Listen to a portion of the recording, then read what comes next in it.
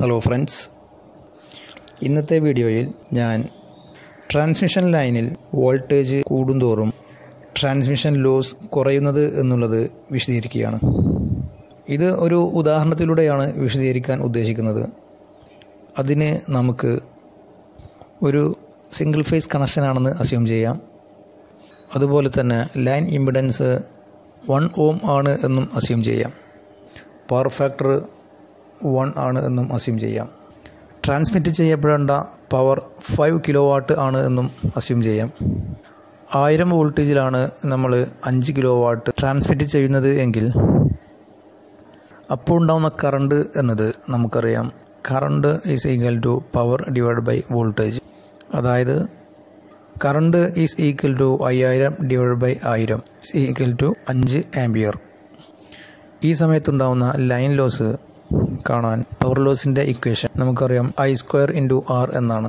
ഈ R എന്നത് line റെസിസ്റ്റൻസിനെ ആണ് സൂചിപ്പിക്കുന്നത്. എന്നാൽ ഇത് ഒരു AC ട്രാൻസ്മിഷൻ ആയതുകൊണ്ട് റെസിസ്റ്റൻസിന് കൂടെ ഇൻഡക്റ്റൻസും കപ്പാസിറ്റൻസും വരാൻ സാധ്യതയുണ്ട്. അതുകൊണ്ട് ലൈൻ ഇമ്പിഡൻസ് ആണ് നമ്മൾ കൺസിഡർ ചെയ്യേണ്ടത്. ലൈൻ ഇമ്പിഡൻസിനെ സൂചിപ്പിക്കാൻ നമ്മൾ ഉപയോഗിക്കുന്ന ലെറ്റർ Z ആണ്. Line impedance Z is equal to 1 ഓം എന്ന് അസ്യൂം ചെയ്യാം. അങ്ങനെയെങ്കിൽ power loss is equal to I²Z 5² × 1 is equal to 25 what എന്ന് കിട്ടും. ഇനി ഇതേ ട്രാൻസ്മിഷൻ ലൈനിലെ വോൾട്ടേജ് 1000 എന്നുള്ളത് 10000 എന്നാക്കി മാറ്റിയാൽ ഇപ്പോഴുണ്ടാവുന്ന കറണ്ട് 5000 ഡിവൈഡ് ബൈ 10000 0.5 ആംപിയർ. നേരത്തെ 5 ആംപിയർ എന്നുള്ളത് ഇപ്പോൾ നമുക്ക് കിട്ടിയത് 0.5 ആംപിയർ എന്നാണ്.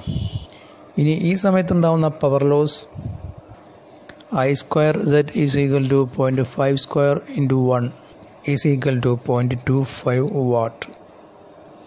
നമുക്ക് മനസ്സിലായത്, ഒരു ട്രാൻസ്മിഷൻ ലൈനിലെ വോൾട്ടേജ് 1000 വോൾട്ട് ആയിരിക്കുമ്പോൾ 25 വാട്ട് ലോസ് ഉണ്ടെങ്കിൽ അതേ ലൈനിലെ വോൾട്ടേജ് 10000 വോൾട്ടാക്കി മാറ്റിയപ്പോൾ വെറും 0.25 വാട്ട് ആണ് ലോസ് ആയത്. 10 ഇരട്ടി വോൾട്ടേജ് വർദ്ധിച്ചപ്പോൾ പവർ ലോസ് 100-1 കുറയുകയാണ് ചെയ്തത്. ഇതുകൊണ്ടാണ് എപ്പോഴും ഉയർന്ന വോൾട്ടേജ് ലെവലിൽ മാത്രം ട്രാൻസ്മിറ്റ് ചെയ്യുന്നത്. ഈ വീഡിയോ നിങ്ങൾക്ക് ഇഷ്ടമായെങ്കിൽ ലൈക്ക് ചെയ്യുക, ഷെയർ ചെയ്യുക. Thank you.